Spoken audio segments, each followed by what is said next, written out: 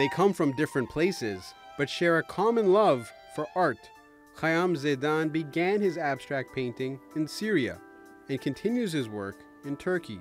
For him, it doesn't matter on which side of the border he resides. I didn't believe so much in national identity. Because I'm an artist, I believe the art is in more international language. We can share this experience with Turkish, with any nationality, like we are one. In this case, 2 + 2 = 1.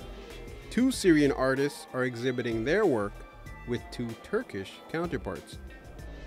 Turkish artist Kadir Ablak interprets social realism with a contemporary approach. In his paintings of Istanbul's cityscapes, he portrays his belief that human emotions are being lost and swallowed by big city lifestyles. Now, our living spaces mean so much more than ever before. We're obsessed with them.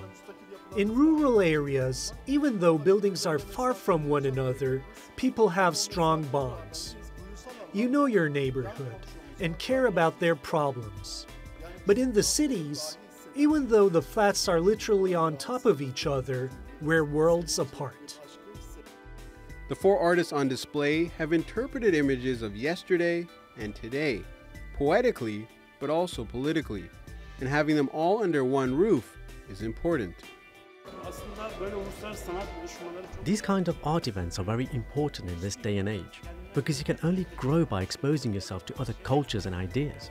The thing I love about this exhibition is that these 4 artists stay true to themselves and have a lot to say about their works. Culturally and socially, Syrian and Turkish people are very similar. I see it like being relatives. And the fact that we make our bond stronger through art makes me happy. But there was a time when a happy place was not in the cards. Zedan had to put his paintbrush down for 4 years in Syria due to the war. You cannot work in war circumstances. The situation is very difficult for any artist to live inside. When I come to Turkey, it's different, but all the time I feel like it's like Damascus city. The people here, the city feature, it's very close to Damascus. You feel you are not strange in Turkey. For the time being, Turkey is his home away from home. And this exhibition just goes to show how artists come together without barriers or border.